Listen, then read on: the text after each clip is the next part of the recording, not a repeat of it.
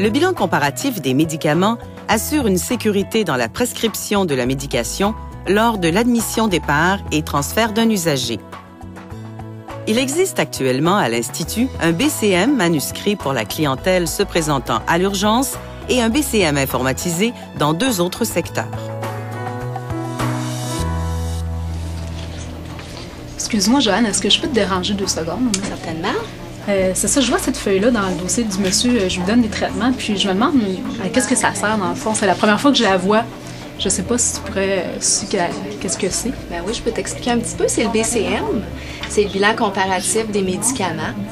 En fait, c'est un outil qui sert à valider et à concilier aussi la médication qui est prise par l'usager à l'admission, lors des transferts de l'usager et puis lors du départ de l'usager.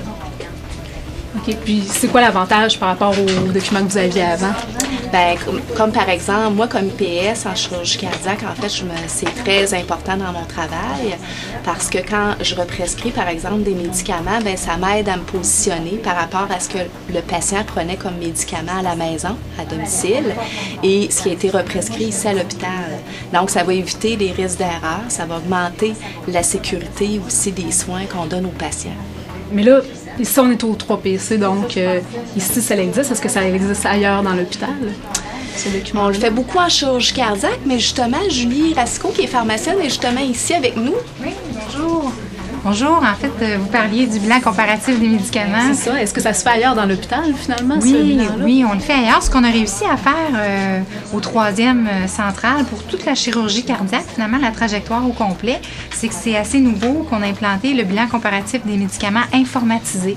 Donc ça, ce qui est bien, c'est qu'il y a l'infirmière de la clinique pré-op qui voit les patients et qui valide la liste des médicaments qu'ils prennent à la maison avec les patients. Et aussi le pharmacien, si ça n'a pas été fait en pré-op, qui va voir le patient au 3e étage quand il arrive en chirurgie cardiaque. Puis il dresse la liste des médicaments qu'il prenait à la maison, puis il valide la prise des médicaments. En fait, il fait l'histoire de la médication du patient. Et ensuite, on est capable d'informatiser ces données-là, soit la collecte qui a été faite par l'infirmière ou le pharmacien. On informatise ces données-là dans le dossier de la pharmacie. Alors, on est capable ensuite de produire un outil, un BCM informatisé.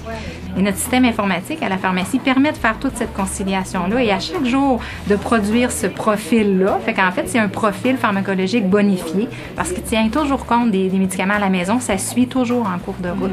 Fait que ça devient un bon outil de prescription là, au départ et au transfert. Donc, les prescripteurs se retrouvent à faire un BCM aussi au transfert et au départ en utilisant cet outil-là. On le fait également pour la trajectoire de chirurgie bariatrique. Donc, la plupart des patients au 2e Notre-Dame ont ce bilan informatisé-là qui est produit à l'admission par le pharmacien ou l'infirmière de la clinique pré-op et ensuite au transfert au départ par le prescripteur.